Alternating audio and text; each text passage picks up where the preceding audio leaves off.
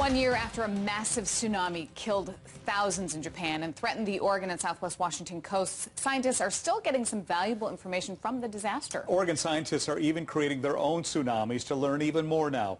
And K2's Lincoln Graves shows us a one-of-a-kind facility at Oregon State University that helps people understand these killer waves.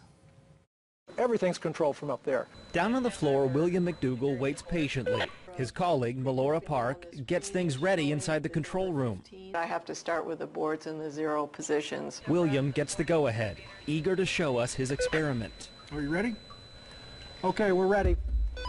Okay, we're starting the wave maker.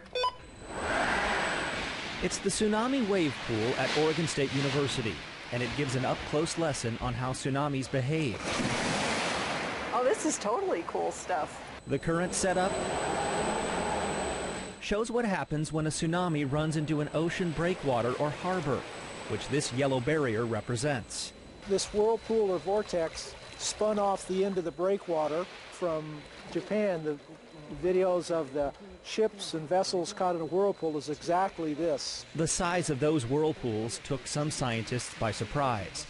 They designed this experiment in response to study how the whirlpools move and how long they last.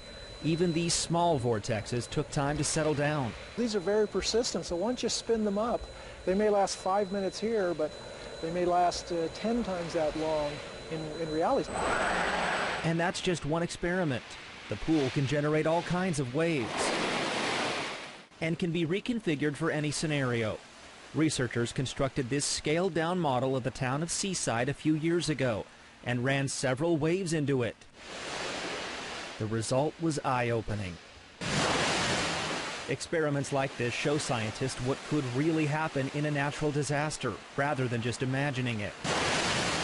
Why scientists here call this pool a valuable research tool. Hopefully, maybe eventually save more lives is, what we're trying to get to. Lincoln Graves, K2 News. Boy, that is really eye-opening. OSU tsunami wave pool receives very little state funding. In fact, most of the research there is done with private dollars, such as research grants and donations.